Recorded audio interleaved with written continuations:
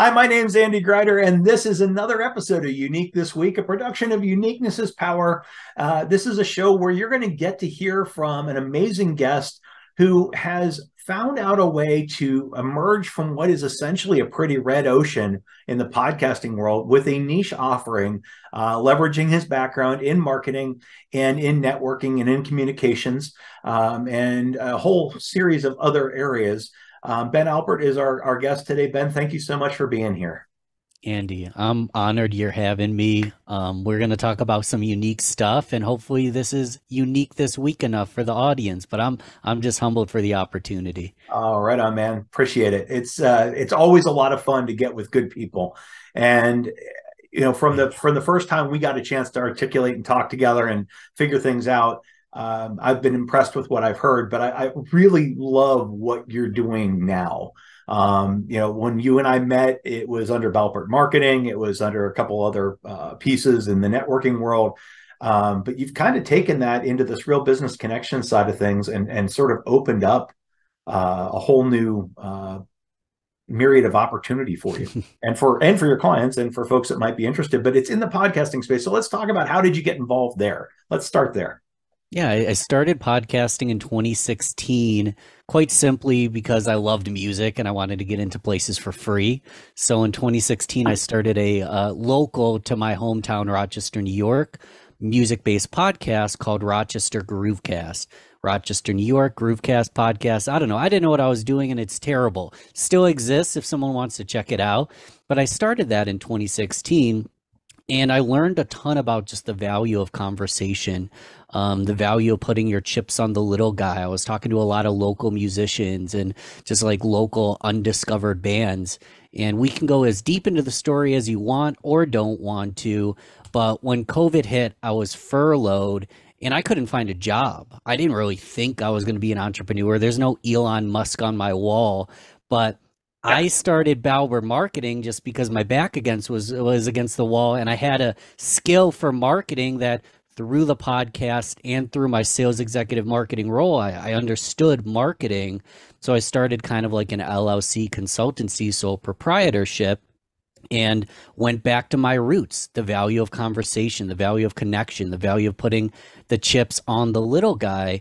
I started another Rochester-based podcast. Instead of Rochester Groovecast, reinvented myself, called it Rochester Business Connections. Two of my loves, personal growth, business, and music. So started a business show. A lot has happened since then. Nowadays, it's no longer just Rochester based. It's called Real Business Connections. And what was once just kind of like a side gig for fun is now my full-time business, which is super cool. So let's talk about, what both Rochester Business Connections and now Real Business Connections actually do. When you say putting the chips on the little guy, and define what you mean by that, if you could. Yeah, honestly, when day one, I was putting them on myself. I was the little guy and I was just betting on myself. I knew that I had started an LLC. I didn't even know I didn't need to start an LLC to be a freelancer. I just thought that was my first business move. And I had no traditional business knowledge. Didn't go to school for business, did poorly in school. I was a marketing guy playing a role in my firm, so I had a lot to learn. So I asked myself this question: how do I get the knowledge from brilliant people? How do I get that to myself? Nowadays, it's my goal to get the knowledge from the people that have it to the people who need it. Day one, I was that person. And I started Rochester Business Connections because, simply put, I'm from Rochester, New York. I'm starting a Rochester business, and every man, woman, or even child across the camera from me is going to know 999,000. That's a high number. I don't even know. A lot of things I don't know, Andy. A lot of things I don't know. And my MBA, my business start was during COVID, having those conversations with business professionals. And there was no goal to monetize the podcast or pitch someone. It was me just in a position of learning, loving to, again, put the chips on them, promote them and advocate for them, build strong relationships in my community, that ended up building a little bit of clout in the community and expanded to something far larger than just Rochester, New York. That's awesome. And so you started out as a little guy, you've progressed to kind of conduiting between the experts and the little guy in some ways, Mm-hmm. and a few other pieces. But under Real Business Connections, what is the current goal and how does podcasting tie into Real Business Connections, so the listeners can understand a little bit better what you're doing on behalf of the little guy and the other folks as well? And I'm still the little guy. I like to joke that like you're Michael Jordan, I'm Scottie Pippen. Like you're the Steve Jobs. I am the highlighter. I like to highlight businesses. That's what I do as a marketer. It's not about me, it's about them. It's about the thought leader. It's about the business. Um, it's easy if I walk through kind of the transition, it'll make sense. So, sold marketing services, not going to bore you with a list of all the options, but everything from web design to logo design to SEO and everything across the board. Now, the podcast was a networking tool. It was a content tool. It was a thought leadership tool. It was a way to learn. It was a way to build brand. But I was selling these marketing services. And I was getting, I mean, no issue there, but I was getting tons of questions specifically about podcasting. And I hadn't had that aha moment that like I've been podcasting since 2016. I've been doing recording technology and editing since high school. I have a music background, so I understand the technical things. I'm obsessed with personal development. I just love people. So I like the auditory, actually the conversation end of things. So I'd get a lot of questions and people would ask me to speak about how I started my business and how to start a podcast, this or that. So I just gave away a ton of lectures and time for free. And then eventually you have this come to Jesus aha moment that I'm selling A. A is the SEO, the web design, but everyone wants to ask me about B. And clearly, it's a space that a lot of people can monopolize on because I did it. Like I started during COVID, replaced my income in just over a year. And it's not to brag or impress anyone. It's pressed upon the point that podcasting is what allowed me to get there. Right. There's intangibles, networking skills, sales skills, actually being good at what I do. But podcasting allowed me to bridge the gap. So I start realizing I sell A, but I do B for myself. Why don't I just do B for other people? So that's what we do today. We help two ends of things. We help business leaders expand their reach and their personal brand by starting a podcast, become thought leaders in their space. And then we basically take super busy people that don't have time to have their own podcasts, and we play concierge to book them on shows. I've done it both on both ends. I've done it for clients, and it's really taking a good thing. I'm rambling, but this is all it is. Taking a good thing and injecting steroids into it to make it better. Right. Your business stinks if you don't have good thoughts. If you aren't a mover and shaker yet, podcasting might not work for you. But if you're the next best secret, you can start a podcast or guest on podcasts and boom, popularity will come to you. And that's kind of badass as far as I'm concerned. Yeah. Well, and the reach of podcasts and the fact that more and more people, as you said, are asking about it, but they're asking about it because of the prevalence of it. And back when I first started podcasting, it was 2003. And wow. Trust me when I tell you, it was a much more wide open space. In fact, to the point where people said, "Oh, you mean you have a radio show?" So, I think there's still a lot of that misconception of exactly what it is. It's why a lot of people ask the question. So when somebody comes to you, you mentioned that you're doing really two main things, which is helping them build out their podcast and organize that and run that. It's also getting them guest slots on other podcasts that are already out there. Are you ever booking guests for the people that you have in the first category? Is that also a service you offer? Not at this time, but I can offer it. Realistically, anyone who has a show that for whatever reason can't find guests, just go to podmatch.com and you'll get pitched 50 times in a day. There's a lot of guests out there. A lot of what I do is concierge and kind of being an executive assistant Again, like the Wozniak to the Jobs, where I can book people on shows. But I also could very easily help just teach someone how to do it themselves. Currently not doing it for any clients, but really is easy. If anyone wants to just chat for 10 minutes, I can show them a few tools to get good guests on their podcast. And that's tremendously kind of you to offer that up. I will say that I think most people that I've had as guests, or when I've gone to find guests, my biggest personal problem was always the time that it Mm, took. Now, Podmatch was not in existence back in the day, but right. even that still takes time. And if you said, you mentioned earlier, a lot of people that are just too busy to do a whole podcast themselves. The other option that a lot of them forget about is the idea of getting booked and being a guest and being a subject matter expert. So your experience, of the last 6, 7 years of podcasting and of running things out and of building this out.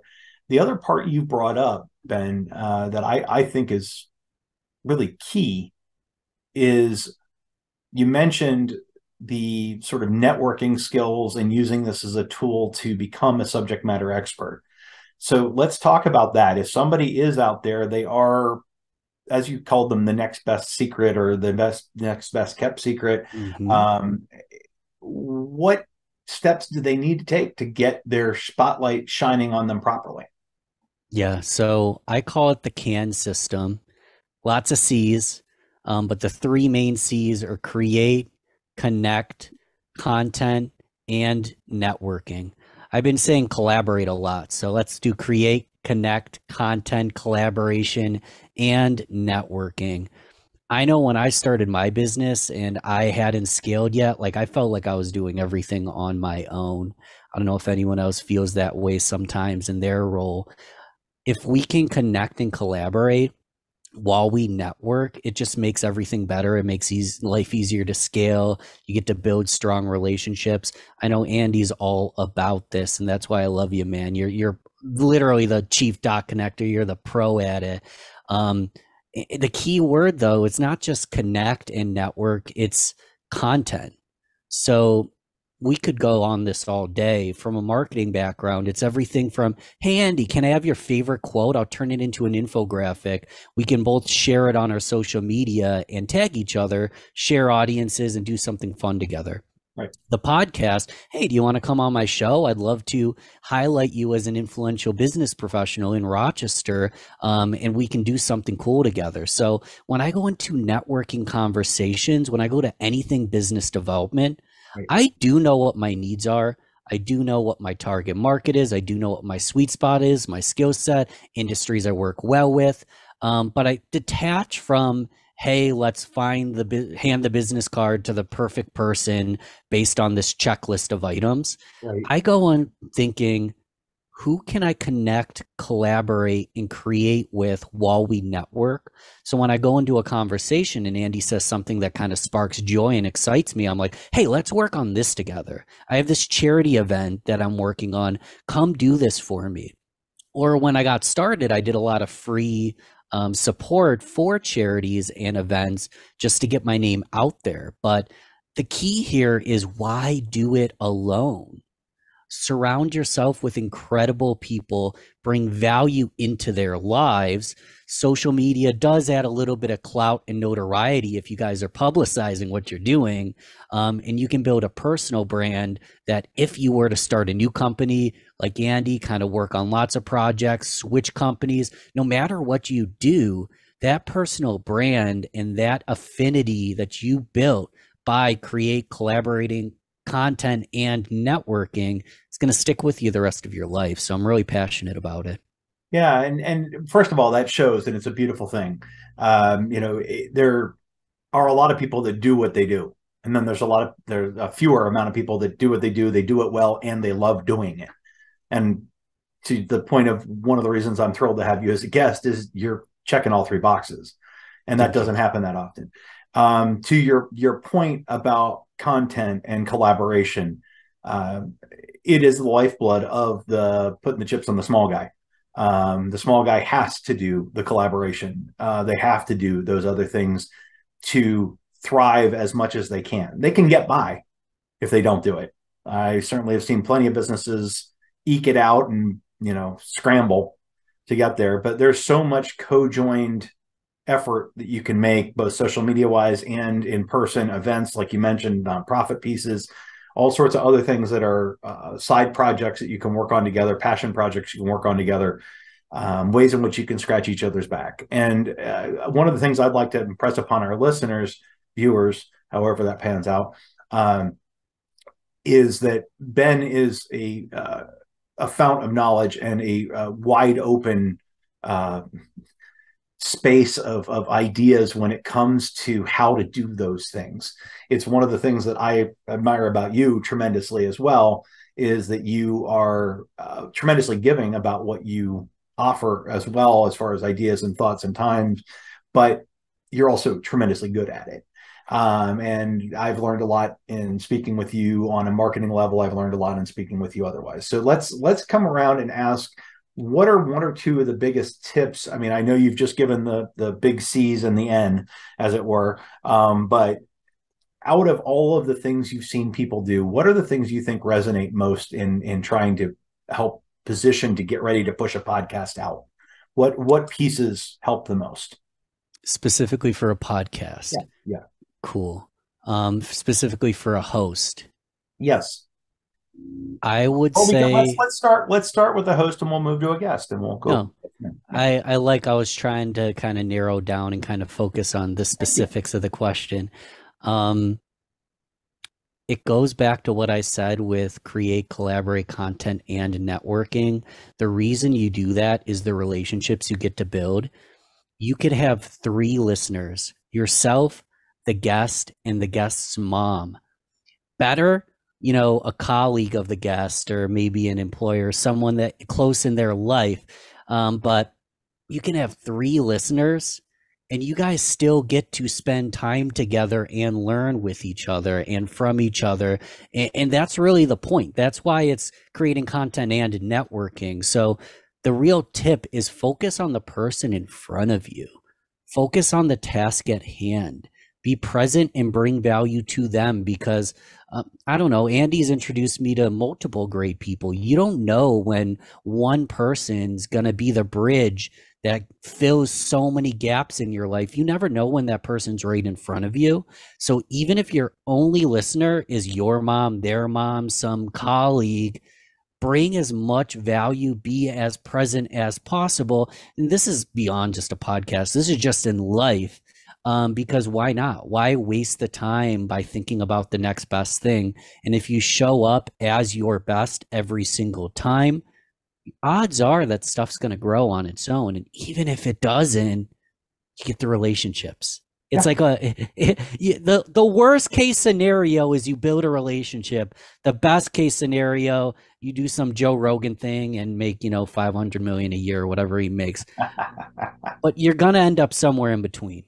Yeah, well, and most likely, absolutely. And what that actually is great advice on both sides, to the podcast host and to the guest, is bring value. Bring value, network, build relationships. It's essentially how you and I both have built our businesses. It's how you and I both see life. And I think the underlying thing is, at least as far as a lot of the types of people that we're going to enjoy working with, is finding other people that are like you that want to do that. It should never be a forced hand. No. So that's the only other thing I'll throw in on top of all of it is, if you're networking and it feels forced, walk away, because it won't ever get better. If the other person's not wanting to build the relationship and not wanting to move things forward, then it's probably not going to work. Or if you find you just have very disparate values, it's probably not going to work. Terry Levine, who I mentioned and we've talked about before, she and I always used to discuss the Pareto principle as it applies to marketing. And I said, it's actually the Pareto principle squared for us. It's 5% of all the people you connect with, not 20%. It's 5% of the people that you need as your audience, because if you find your tribe, they will support you and they will stick with you through thick and thin, even a pandemic, right, Ben? So, I want to add one nuanced thing, because I like to add on the layers. So as a host, make your guest look as good as possible. It'll make them feel good. It'll basically, you can be in their cheerleader, endorse them to your people. As a guest, and we did this quickly. I didn't go in the whole long spiel because I already know you, but as a guest, ask questions to the host, understand what they're looking for out of the interview, who their audience is, and bring value to that third person listening. Bring value to the audience. It's not about me, it's about who Andy and I get to affect and possibly help someone or change their life. It's really not about us, it's about them. So be mindful enough to ask those kind of questions so you know who we're bringing value to. So when we connect with the tribe, we can actually connect with them and not talk over people's heads. Beautiful. Beautiful. Now, Ben, speaking of talking to people, if someone wants to speak with you about what you're doing with Real Business Connections or any other of the incredible amount of things that you can touch, although this I know is the focus, or take you up on your kind offer of helping them learn how to do things, or build relationships, how do they reach out to you? What's the best way to do that? The easiest way, because it's there's no weird spelling like Ballard marketing. The easiest way is Real Business Connections anywhere you're consuming this. So if you're watching it, if you're listening to it, or if you just want to pop open a tab on Google and type in Real Business Connections, you'll find the podcast. You'll find links to social. I'm very active on LinkedIn, but I hang out on each place. So Google search, whatever you need to do, Real Business Connections, and then connect with me on whatever platform's most comfortable for you. Fantastic. Well, I can't begin to tell you how much we really appreciate you taking the time today out of your packed schedule, and looking forward to hearing more great things as this progresses. And looking forward to talking to you on a variety of levels as we progress all through this. So thank you again very much for taking the time. This has been a episode of Unique This Week, and once again, we've had another amazing guest in Ben Albert, who has just done a lot of service to our listeners in letting them understand why it's so important to have not just great content, not just great communication, not just great outreach, but also great networking and relationship building, putting it all together and showing you how to not just be the little guy out there pounding your head against the wall by yourself. You're actually forming tribe. You're forming like-mind hive synergy type of ideas. And those are all tremendously important for a lot of the folks that could very well be listening in, watching this. By the way, thanks, Mom, for watching. And a shout out to Ben's comment also that I thought was absolutely astute, was it doesn't matter how many people are actually seeing it, because it's always going to end up being of value to someone somewhere. And even if that's just my mom feeling good because I got to do something cool, I'm okay with that. But I hope we have a few more people than just mom watching, but we'll see what happens. But again, Ben, thank you so much for being here. This is a production of Uniqueness is Power. My name's Andy Grider. We'll be around again very soon with some more powerful guests going through 2023 here. The show is starting to be a bit more consistent, and we're starting to have a lot more fun. So I think you're going to find a lot of value, and thanks for supporting us. Feel free to pass this on to other folks. Thanks, guys. Appreciate it. Thanks, Ben. Thank you. Here's now. Hang on. Uniqueness is power. I like that. Thank you.